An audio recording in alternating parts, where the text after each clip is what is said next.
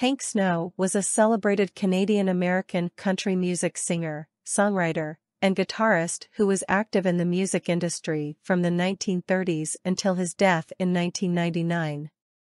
He was known for his unique style of singing, which combined elements of country, folk, and pop music. Throughout his career, Snow released more than 200 albums and had over 70 chart-topping singles, making him one of the most successful country music artists of all time.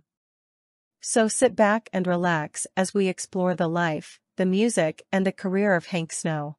Before we begin, please hit the like, subscribe, and notification bell so you don't miss a single one of our upcoming videos. Hank Snow was born in Brooklyn, Nova Scotia, in 1914. Snow was raised in a musical family. His father was a fiddle player, and his mother was a piano player. Snow began playing music at a young age, learning the fiddle and guitar from his father. He went on to perform with local bands throughout his teenage years and eventually moved to Halifax in 1934 to pursue a career in music.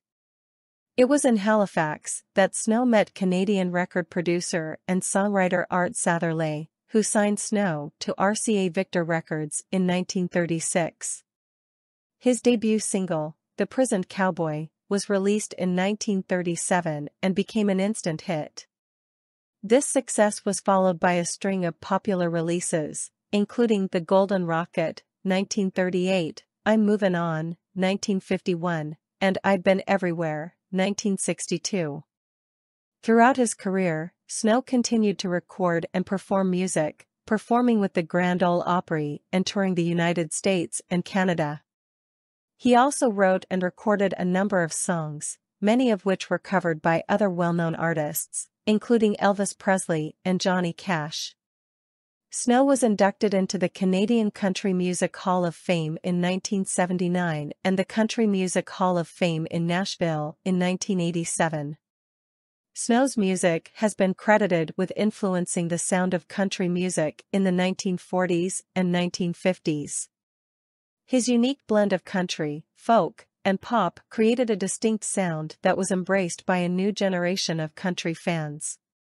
He was also known for his showmanship and ability to captivate audiences with his performances. In 1999, at the age of 85, Snow died at his home in Madison, Tennessee. His death was mourned by fans and fellow musicians alike, and his contributions to country music were celebrated. His memory and legacy live on in the many songs he wrote and recorded throughout his career. In the years since his death, Snow's music has been featured in numerous films and television shows, as well as being covered by a variety of modern country artists. He was also posthumously inducted into the Canadian Songwriters Hall of Fame in 2003 and the Nashville Songwriters Hall of Fame in 2004. Hank Snow's legacy as one of country music's most influential artists lives on today. His unique style and showmanship, combined with his songwriting and musicality, have made him a legend in the world of country music. His music will continue to be celebrated for generations to come.